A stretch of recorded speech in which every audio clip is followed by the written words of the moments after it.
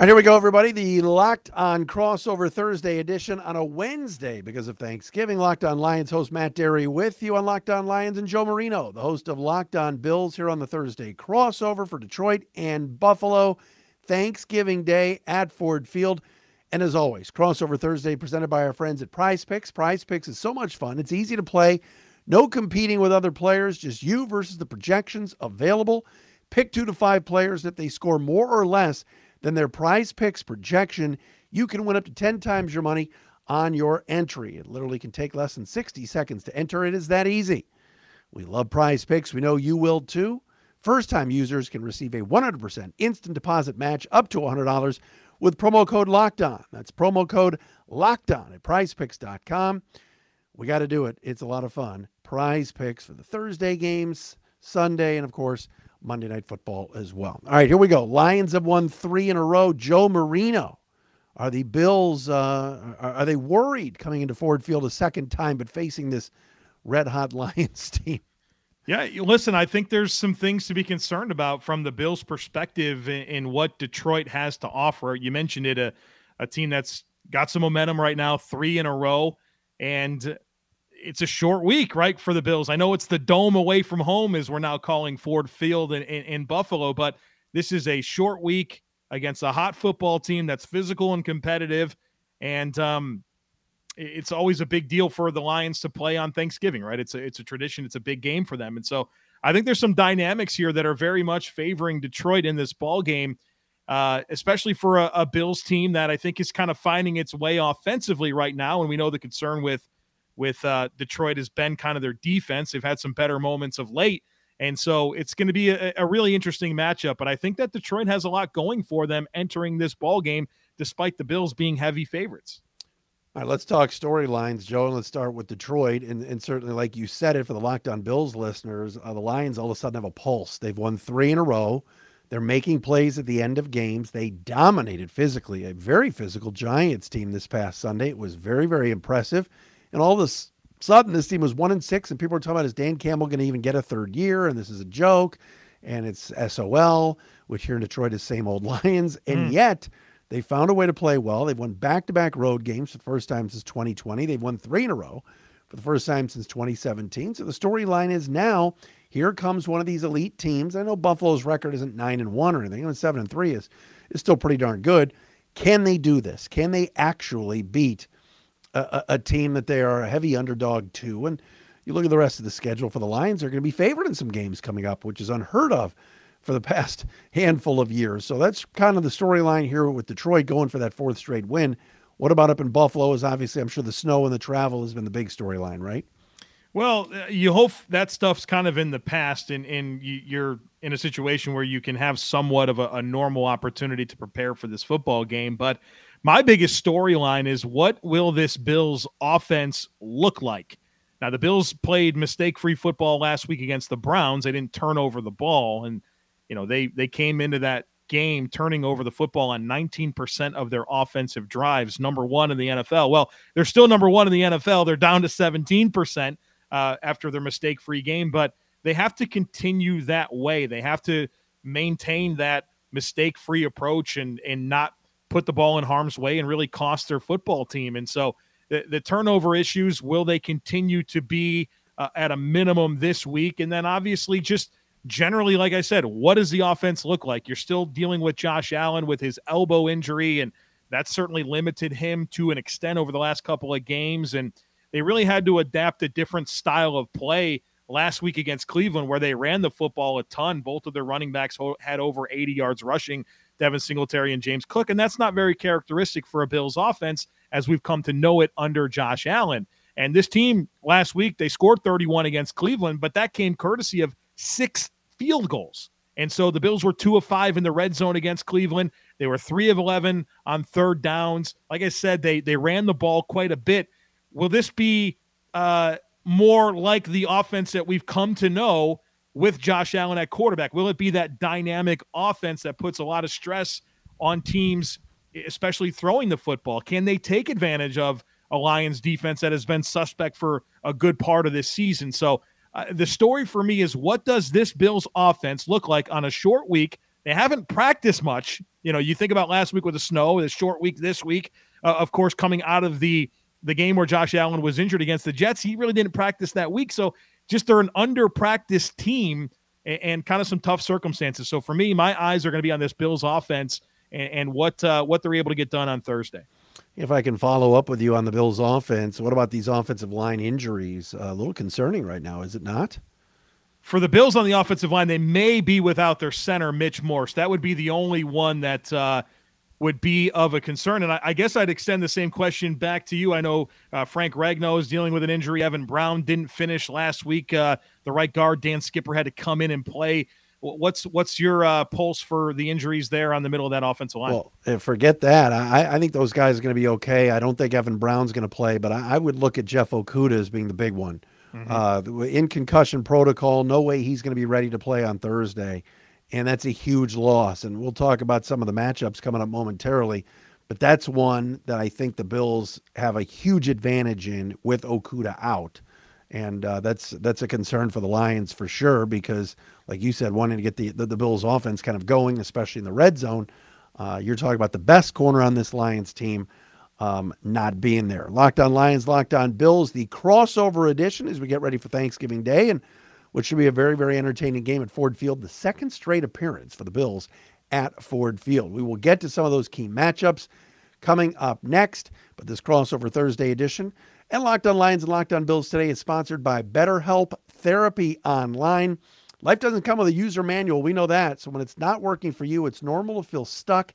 You want to talk to somebody. You want to figure out, hey, should I get some help and try out some therapy? Well, BetterHelp is the place. Therapists that are trained to help you figure out the cause of challenging emotions and learn productive coping skills. BetterHelp has connected over 3 million people with licensed therapists. It's convenient, secure, and it's accessible anytime, anywhere, 100% online. Whether or not you've been in therapy personally, I'm telling you, I have, and it's great. It's good to talk to somebody and get that help, and that's what BetterHelp provides. Just a peace of mind. Everyone deserves to feel their best, right? BetterHelp makes it easier to get started. They're the world's largest therapy service. They've matched millions of people with professionally licensed and vetted therapists available 100% online, no waiting rooms, no traffic, no endless searching for the right therapist. Get unstuck with BetterHelp. Learn more, save 10% off your first month at BetterHelp, HELP.com/lockedon. That's BetterHelp, HELP.com/lockedon. Matt Dery, Locked On Lions. Joe Marino from Locked On Bills. Joe, I'm a fan of yours. You have not spoken that much, but I love your work on the Draft Network and all the prep that you do. As you know this, Joe, Lions draft coverage is pretty much 10 months out of the year. We're usually in December. I'm trying to get you or Trev or some of the guys, the old Locked On, the old Draft Network guys, Jordan Reed, all those guys that used to try to get on all the time, because we would be talking draft in December. The Bills have been good for a while now, so you haven't had to do that.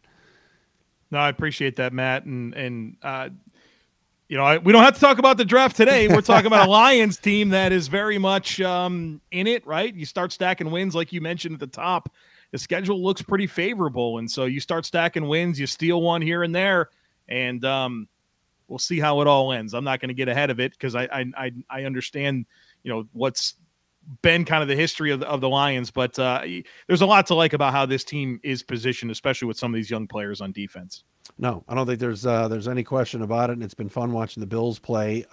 When you look at matchups, what jumps out to you on Thursday that can be something big for the road team? I look at this Bills pass rush against the Lions offensive line, and I think we can all agree that they got some outstanding tackles with Taylor Decker and Penei Sewell, who I think is one of the brightest young offensive linemen in the game. Frank Ragnow, a top-tier center. But we'll see what happens at those guard spots. I mean, Jonah Jackson at one spot, he'll be fine. But at right guard, if that's going to be a Dan Skipper situation, I think the Bills will have some opportunities there to create some pressure. And I think pressure on Jared Goff is absolutely critical for the Bills in this game. Jared Goff, when he's kept clean, he's got a passer rating of 106.2. That's sixth best in the NFL when kept clean. When he's pressured, his passer rating goes down to 58.7. That's 29th in the NFL. That's a pretty drastic swing. And he loses 25% on his completion percentage, 71% when he's kept clean, 45% when he's under pressure. And so I think the Bills' defensive tackles, Ed Oliver, Daquan Jones, Tim Settle, Jordan Phillips, they're going to be really important for this game, particularly with that interior pressure to get after Jared Goff. And I know that's going to be tough sledding for the Bills on the edges with, Von Miller's a great player, but, Penei Sewell's a great player and Taylor Decker's a good player. And they're probably going to be down Greg Rousseau and A.J. Epinesa, who is their second and third defensive end. So it's going to put a lot more on those interior guys. And I think the Bills' ability to affect Jared Goff with pressure in his face is one of my key elements that I'm paying attention to on Thursday. I think it's a great one. Lions' offensive line has been really solid. Not that the Giants had a great pass rush. Obviously, Kayvon is sort of a guy that everybody in Detroit was watching to see how he would do. He finished 30 points behind Aidan Hutchinson on Sunday from the PFF score department. You didn't even know Kayvon was on the field because that offensive line and the tight ends, Mitchell, Brock Wright, even when he was in the game, Shane Zylstra, the third stringer, they did a great job protecting Goff, like you said. But with that being said, I'm going to the other side of the ball, and like we talked about, Jeff Okudah is so good against Stefon, has done a decent job in the pass against Stefon Diggs. I'm interested in watching, without Okudah, how Amani Oruwariye does, because he's been a dog. He's been awful, and he has to play. I mean, Jerry Jacobs will play, Will Harris, certainly Mike Hughes in the slot, but Amani having to play and maybe getting matched up with Diggs or at any time Davis is a big concern for me. The other thing, too, is without Okudah, what I really like that Jeff did well, and he's been improving on, is his tackling. And he did a good job on Justin Fields a couple times. This past Sunday before he got hurt, Daniel Jones running, and Okudah comes up and is good in run support. Josh Allen, as we know, and you watch every game, is just so good on the ground that that's going to be a concern for me. Is I think if I'm the Bills, I'm watching some of the tape of what Fields did 2 weeks ago, what Danny Dimes did this past week, and I'm dialing up some quarterback draws. I know the Bills don't do this backyard football crap like the Bears do, but maybe some design runs. And if Aidan Hutchinson comes around the edge and Allen's running, I'm a little concerned that the Lions are not going to be able to get him down, or he'll scamper for a 3rd and 9 and get 11 or get 12. I really love the way Okudah's playing and tackling, and I think that that's going to be a big loss for Detroit. I'd agree with you. I've enjoyed watching Jeff Okudah this year and certainly enjoyed that young safety you got there, Kirby Joseph. He looks like a stud, obviously physically gifted, a player that didn't have a ton of experience coming out of Illinois, but you knew he had size, length, and ball skills, and that's showing up. He's tackling, so I've really enjoyed watching Kirby Joseph as well as Jeff Okudah for that secondary. Matt, if I could squeeze one more in here, I'm really interested in how this Bills defense is going to hold up against what I think is a very potent Lions offense that has a lot of creativity and great architecture behind the scheme that they run there. I'm very, very impressed with Ben Johnson and what he's been able to do with this Lions offense. I mean, that's one of the biggest messages that I've tried to preach on Locked On Bills this week is don't just assume anything here that or underestimate this offense. They've scored points. They've moved the football all year long, 25 points per game. That's 8th in the NFL in scoring. They're number 6 in total offense. So it's been a situation all year long where they've moved the football, and that includes a 2-week stretch where they got shut out against the Patriots and scored only 6 against the Cowboys. They're still averaging 25 points per game. And so for a Bills defense that week to week, it's just been who's playing. They've had so many injuries, and the Bills over the last several years have been fortunate to be a very healthy football team, but their good luck has definitely been turned upside down this year, and I don't think the Bills are going to have their starting middle linebacker, Tremaine Edmonds, who's a difference maker. And, Greg Rousseau, a starting defensive end, likely won't play in this football game. And, what corners are going to play? Is Kyer Elam going to be available? Jordan Poyer on one arm. There's just a lot of dynamics here with this Bills defense against a Lions offense that I think is obviously going to want to run the football. They do that quite well, but also an opportunistic passing game that they have. I mean, top 11 in yards per game. They're good situationally. 71% scoring touchdowns in the red zone. That's top 5 in the league. Pretty decent on third downs. And so I think they're well coached, and I don't think that they're necessarily having this production offensively because they have just an amazing cast of players. They got a good offensive line, but this is a really well coached offensive football team. I'm excited about Amon-Ra St. Brown and him being a star receiver already, and what this offense is going to look like when you get Jamison Williams back. So there's a lot to like about this Detroit Lions offense, and I'm really interested in seeing how the Bills defense can hold up, because they're statistically a very, very good defense, but there's been a lot of attrition when it comes to injuries. And, like I said, short week on the road. I'm sure that the Lions are going to have some things ready for this ball game and put a lot of stress on Buffalo defensively. So big storyline for me is how the Bills defense is going to hold up against a very good Lions offense. I'm a big Milano fan. I love Matt Milano, and I think that he kind of does everything well, don't you think, Joe? And Lions running the football, I was very impressed, and I was stunned at how poorly the Giants played with run support, linebackers coming up. Lions dominated that interior of the Giants D-line for the most part, and Jamal Williams, DeAndre Swift, who's been having a weird season. He misses holes sometimes, and something's going on with him because he's not getting the touches either, because I think the coaches have had enough of some of these mistakes he makes. But then Justin Jackson comes in and gets 70 yards. So Lions run game will be a big catalyst, because then that sets up Jared Goff to play mistake-free football. You get him, Joe, into 3rd and 11s, 3rd and 12. Some of the stats you gave will come down, but it hasn't been that way for the past few weeks. Lions have been very effective on offense, like you said, and Ben Johnson deserves a lot of credit. All right, let's get to some predictions. We will do that coming up next. I've been picking the Lions to win the last couple of weeks. I'm not sure I'm going to go there this time. We shall see. But first and foremost, we got to tell you about our friends at BetOnline. Got to talk about BetOnline, folks, because they are the #1 source for sports betting info, stats, news, and analysis. Get the latest odds and trends for every professional and amateur league out there. Football to basketball to soccer, World Cup going on right now, and esports. They've got it all at betonline.net. And if you love sports podcasts, you can find those at BetOnline as well. Always the fastest and easiest way to get your betting fix. You look up at betonline.net. You want to see the Bills. Are they 9-point favorites, 9.5? Whatever the spread is, it's exact and accurate right there at BetOnline each and every day when you want to see what the trends are. Head to the website today or use your mobile device to learn more. BetOnline, it is where the game starts. And hey, Matt and Joe with you on this crossover edition of Locked On Lions today. We got to tell you about also our friends at SimpliSafe.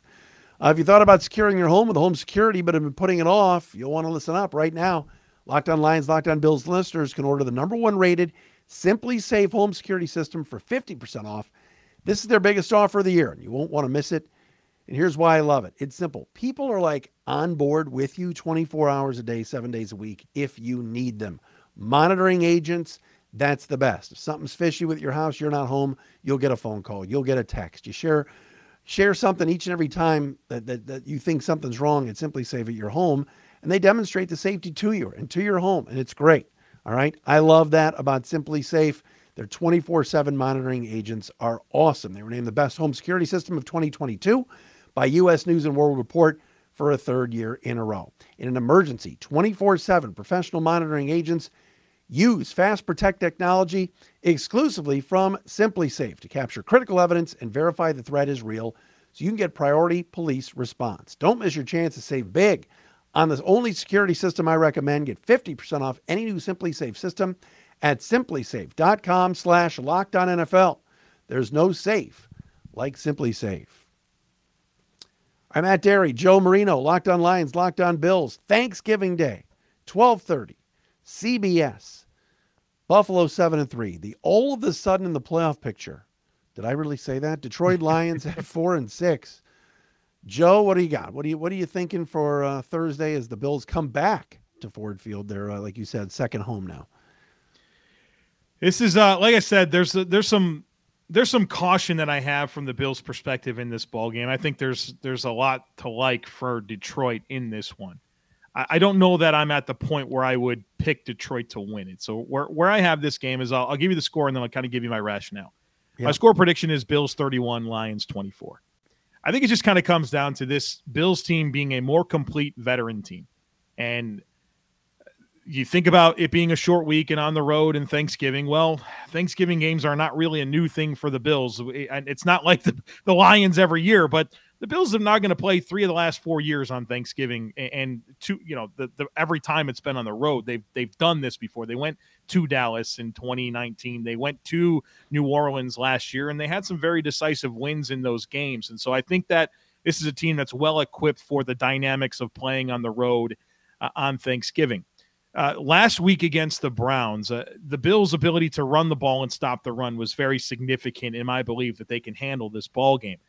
Both of their running backs, James Cook and Devin Singletary, had 86 yards rushing against Cleveland. And I know Cleveland's got a bad run defense, but the Bills had only 7 yards from Josh Allen. And typically when you talk about the Bills' run game, it's all, well, Josh Allen accounts for a lot of that. Well, not last week. Only 7 yards from Josh Allen. And they averaged more yards per carry against Cleveland than Cleveland's given up that year. And now we're talking about a Lions run defense that has really struggled this year. I think they're giving up 5.2 yards per carry.